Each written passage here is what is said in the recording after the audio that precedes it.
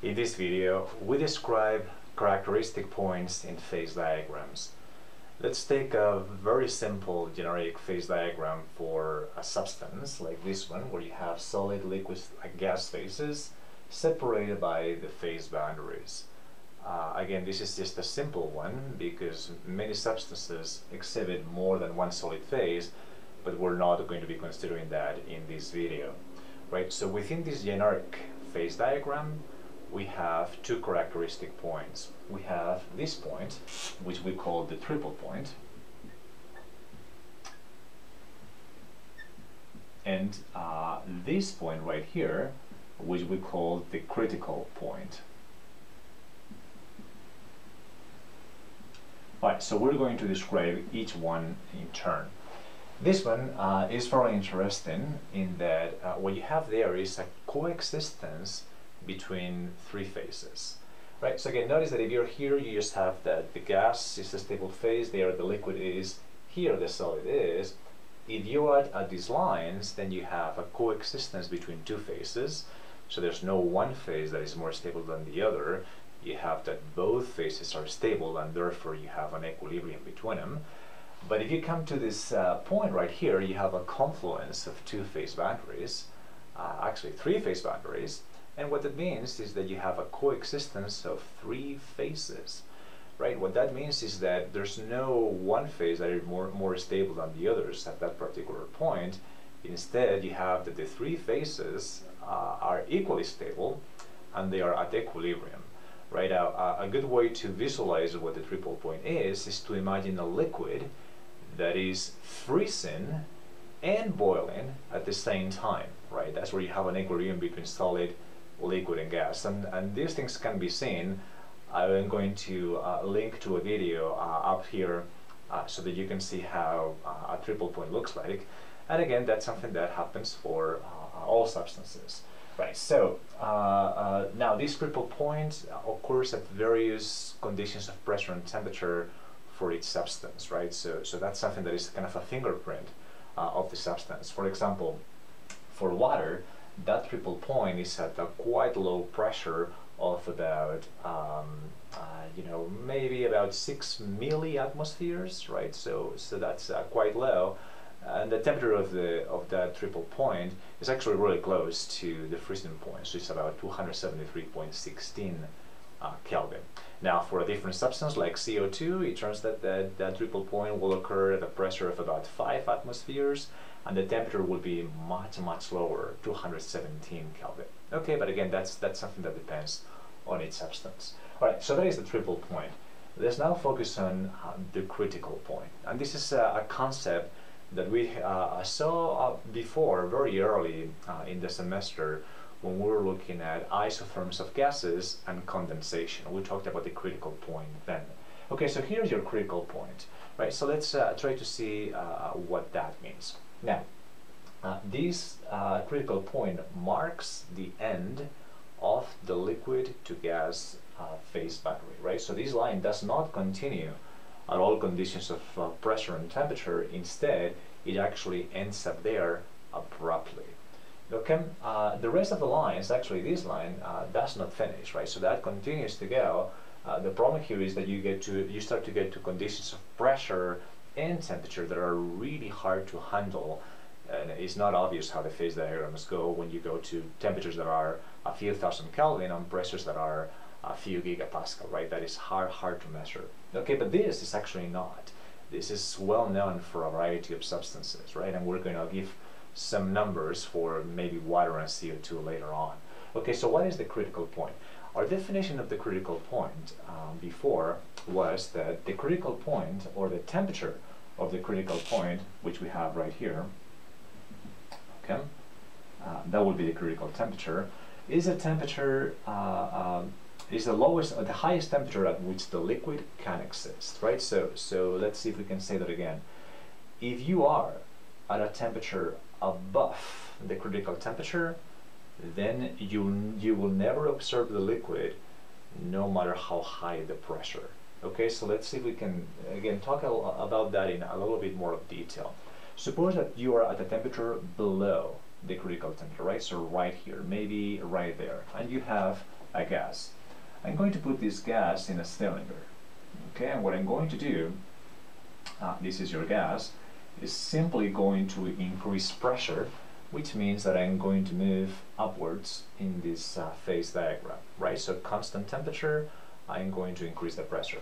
So what will eventually happen is that you will observe a condensation, all right? So once you get to a given pressure, which would be this pressure right here, right? So that pressure, what you would actually observe is that there's now an interface between the liquid and the gas, right? So that is the phenomenon of condensation.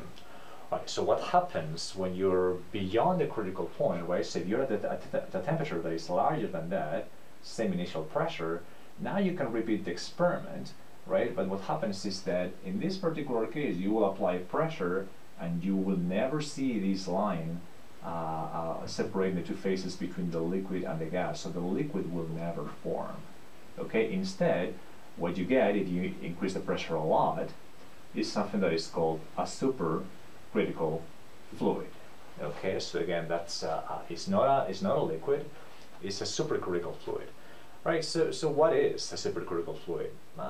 Perhaps a good way to visualize what a supercritical fluid is simply a substance or a phase, a fluid phase that has hybrid properties between those of a gas and those of a liquid. Okay, so what are the properties of the gas that are maintained in a supercritical fluid?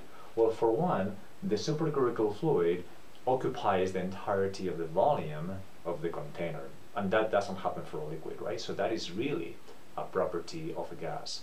Right, so what are properties of liquids that supercritical fluids have? The density is really high, right? Notice that if you increase the pressure sufficiently, it would be up here in this region. Those densities are actually much more characteristic of a liquid than of a gas, right? So what you really have here is a substance, a fluid that is as dense as a liquid, but it flows as nicely, as easily as a gas, and that has really good applications. For example, supercritical fluids are extremely good solvents, and there's a whole industry trying to do chemistry using supercritical fluids. CO2 is perhaps the most used supercritical fluid in the world because it has a very amenable critical point, right? So for CO2, the critical temperature is only 304 Kelvin, which is about 88 Fahrenheit, right? So notice that you can actually get supercritical CO2 for in a reasonably hot summer day, right? 88 Fahrenheit. At that temperature, or beyond that temperature, you would try to compress CO2, you would actually never get it liquid. It would simply be a supercritical one. Now, the critical pressure for CO2 is also very amenable. It's about 73 atmospheres, right? So that means that it's really easy to get to this region of the diagram where you have that supercritical fluid. For water, for example, it's very hard to get supercritical water because now the critical temperature goes all the way up to 647 Kelvin, and that means that it's really expensive to get supercritical water. Okay, and then the critical pressure for water is going to be also quite high, about 218 atmospheres, right? So 73 atmospheres is not that bad to get. You don't need a very special instrumentation to get it, but once you get to a few hundred atmospheres, then that becomes a little bit more complicated. All right, so there's a lot of applications of supercritical CO2, of course. It's such a good solvent that people have been using to decaffeinate, for example, coffee or tea, right? So what you have is you simply pass supercritical CO2 through your coffee beans or your tea leaves, and it's such a good solvent that it extracts the caffeine and it leaves behind the flavors and of coffee and tea without a lot of the caffeine, right? And notice that CO2 is not toxic, so there's not going to be an aftertaste in that coffee or tea from CO2, right? So that's kind of an advantage. You could try to do the same thing with organic solvents, but then nobody would ever drink that decaf coffee or decaf tea. Now, of course, there's many more applications for supercritical CO2. For example, there's some startup companies that are trying to do dry cleaning with supercritical CO2. Right now, we use solvents that are fairly environmentally not benign to do dry cleaning. But of course, for supercritical CO2, that's just fine. That's not a particularly nasty solvent at all, right? So all those things are taking place. All right, great. We're gonna wrap up this video by talking about the usefulness of these characteristic points in defining some of the limits of the phases in a phase diagram. Notice that for a substance that has a phase diagram like this, the triple point tells you what is the lowest possible temperature at which your liquid can exist, right? There's no liquid to the left, lower temperatures than the temperature of the triple point. At the same time, the critical point sets the boundary for the maximum temperature at which you can observe the liquid, right? So to the right of this critical point, there's no liquid phase anymore, okay? Now, this phase boundary or this limit of the triple point for the liquid phase actually does not apply for water, because water has a line, a solid liquid line that has a negative slope, right? So for water, it's not true that the triple point determines the lowest temperature at which the liquid can exist, but for most other substances that is the case.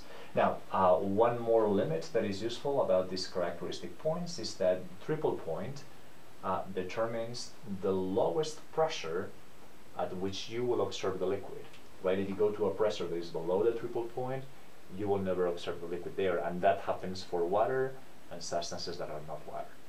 Okay, so in this video, we have described the characteristic points in phase diagrams.